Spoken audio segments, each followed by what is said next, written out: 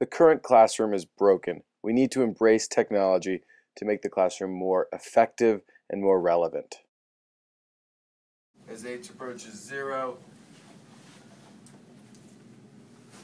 of blah, blah. We need students at the center of the classroom, not teachers.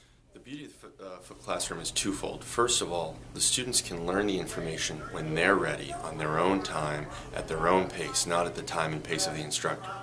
So in night, you're going to watch videos and basically learn the information before coming to class the next day and working on the problems with your other students.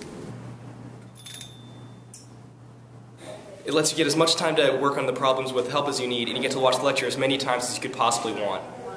Then when working on problem sets, the students work collaboratively, so the learning is richer. And it's more similar to how we think in the real world.